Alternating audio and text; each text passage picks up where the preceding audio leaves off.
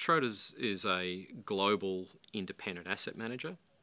We manage money for our clients across all the major asset classes, so bonds, equities, cash, currencies, alternatives. We've managed money for clients in Australia for over 50 years, and our product set is very well rated by the major independent asset consultants and research houses. Well, objective-based investing is actually exactly what it says. It's about constructing portfolios to achieve specific targets rather than managing money around arbitrary benchmarks that may or may not be aligned with the sorts of objectives we're trying to achieve. What do we mean by real returns? Well, really just trying to grow client capital above the rate of inflation. The fund has, I guess, two broad objectives. One is to achieve a return of 5% per annum over a rolling 3-year period above Australian inflation, so that we're sort of growing client capital over that sort of short to medium term. The other objective is to really do that in a way that's not putting client capital at risk. So we're very much focused on avoiding drawdowns, minimising drawdowns, and keeping volatility to acceptable levels. Well, there's several key ideas that sort of sit behind the strategy. The first is that volatility, which is what we focus on a lot in the industry, volatility is not risk. Losing money, not delivering on client objectives, is what we mean by risk. The second, I guess, key idea is that the path returns take matters. So we could be very careful about sort of avoiding big swings in capital value as we sort of manage assets for our clients. The third, probably the most important idea, is that valuations matter. The price we pay for an asset relative to the underlying cash flows that asset generates tells us a lot about risk and tells us a lot about return. And we need to incorporate that information into the way we construct the portfolio, the way we alter the asset mix to generate the outcomes we're trying to achieve.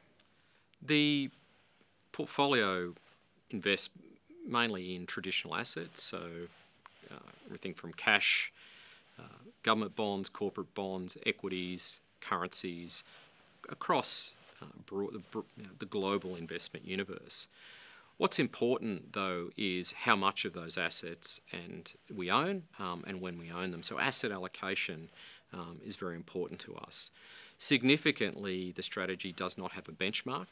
It has very wide ranges in which those exposures can operate. So if we are really concerned about the outlook for equity markets and the potential for equities to fall, we could really have very little exposure to the equity market, zero in fact. Flip side of that is, if we're very concerned about markets, we could have most of the portfolio in cash. So the ability to manage asset allocation within those broad ranges is a very important source of return generation, but also a very important risk control. Well, there's a number of factors we consider, but the one we probably put at the top of the list is valuation.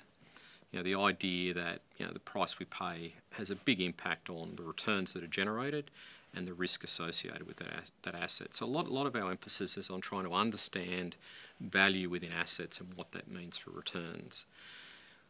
We also need to think about where we are in the cycle, because asset markets can stay over or undervalued for extended periods of time. So a lot of our analysis is sort of spent thinking about the likely behaviour of markets against the various sort of stages of the cycle. And finally, we need to consider things such as liquidity conditions, factors such as the impact of central bank policy, like quantitative easing, on the likely interaction between value and cycle and how that sort of translates through into returns. Well, we all know markets are volatile, and we expect that over time we'll get paid for that volatility. But how that volatility sort of plays out is very much dependent on your own circumstances as an investor. And I'll give you an example. If I'm about to retire and I've got a large sum of money and markets fall significantly, and I need to start drawing down on that, I don't have a lot of opportunity to recover from that big fall in market. So it significantly impacts my capital and how long my capital will last. But if I'm 25 and I have a relatively small balance and I get experience that same fall in markets, it matters a lot less to me because I've got a lot more time to recover, and the impact on my portfolio is a lot smaller. So I've got two investors experiencing, probably over their lifetime the same average rate of return, but it impacts one investor much more significantly than it does the other. And I think that's why sequencing risk matters a lot, because investors have different requirements, they have different balances, and the order in which returns are delivered to them will be very important in their ability to achieve their objectives. The aspect of risk that we think is most important is basically downside risk. Volatility is really about noise. Volatility creates opportunity, but when markets fall, we need to be very careful about that those falls don't endure, and those falls are minimised. And in the way we manage the portfolio, we're really trying to minimise both the size and the length of those sort of drawdowns. And that's very important in terms of how we sort of allocate capital. Volatility is something we monitor, but it's a secondary consideration. But on balance, we do expect portfolio volatility to be probably a third of that you would expect from an equity portfolio. Currency is an active decision. We take currency positions because we think they'll either add value or we think they'll either help us manage risk. And to give you an example, when the Australian dollar was sitting at parity to the US dollar, we felt that it had a long way to fall. That was an opportunity to hold foreign currency in the portfolio and benefit from that decline in the value of the Australian dollar against the US dollar. That's a return-seeking way of thinking about the currency. Another way is to recognise that there's risks that investors face. For Australian investors, some of those risks are related to volatility in places like China and commodities, and holding foreign currency exposure can actually help offset those risks. So it can be both a source of return and a way of helping us manage portfolio risk. Industry jargon would probably suggest that because it's not a pure bond or an equity investment, it fits into the alternative category. But we'd argue it's anything but. A lot of our investors really see it as a whole of portfolio solution, particularly when their balances aren't large enough to give them the breadth of exposure across the sort of broader opportunity set.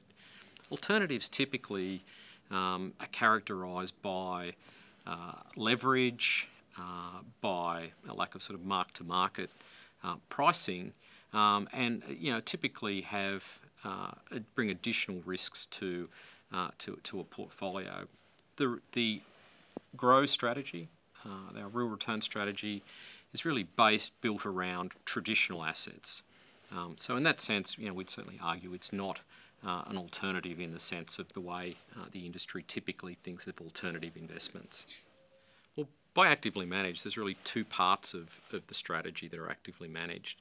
The first is asset allocation, so that's what assets we own and when do we own them, and that will change through time depending on the outlook.